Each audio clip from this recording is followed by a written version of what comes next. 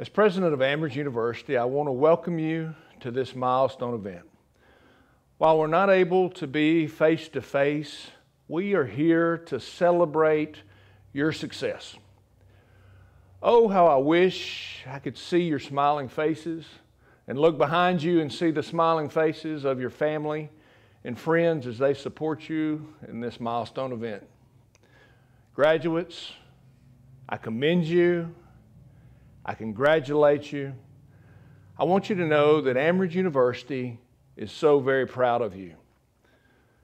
Let's begin this celebration with a prayer. Our most gracious Heavenly Father, we are so grateful for this day and the blessings of it. Heavenly Father, you have extended your mercy, your grace, and your loving kindness toward all of us, and we are so grateful. Father, we're most thankful for your Son Jesus, that he was willing to leave your side, to walk this world as we have lived, to face the trials, the temptations, to experience happiness, to experience grief. And yet he was perfect in everything that he did. And yet he was willing to go to the cross on our behalf, and he would shed that precious blood so that our sins might be cleansed and washed clean.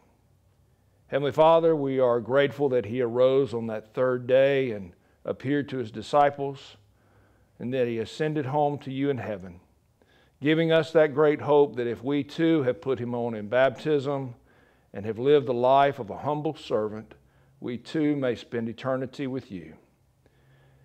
Heavenly Father, at this time we pray for wisdom in all our decisions. We pray that we ever err on the side of mercy.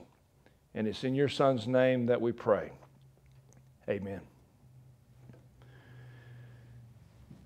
In 1964, when Muhammad Ali defeated Sonny Liston in the World Heavyweight Championship, millions of viewers were subjected to, "I am the greatest, I am the greatest," for 15 minutes.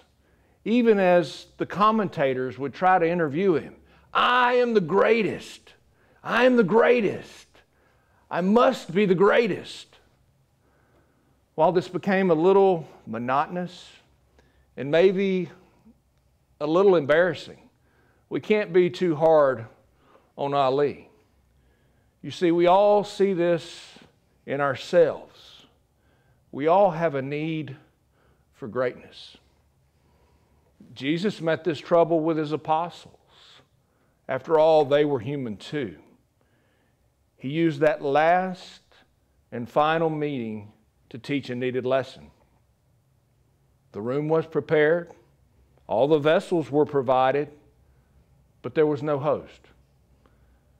What did Jesus do? He picked up the towel and he washed the apostles' feet. It worked.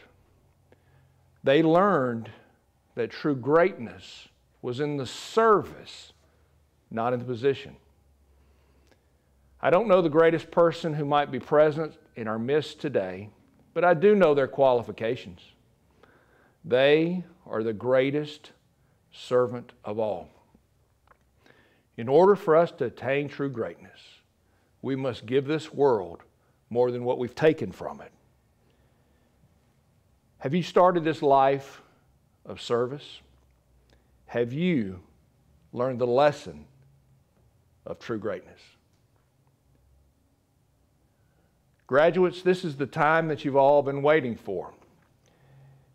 The Vice President of Academic Affairs, and upon the recommendation of the faculty, verifies that all candidates today have completed all requirements for the several degrees and recommends that those degrees be conferred. As President of Amridge University, and by the powers vested in me by the Board of Regents, I hereby confer the appropriate degrees with all the rights, privileges, and responsibilities thereto appertaining. Graduates, at this time I would like for you to stand up and hug your family members that are close by.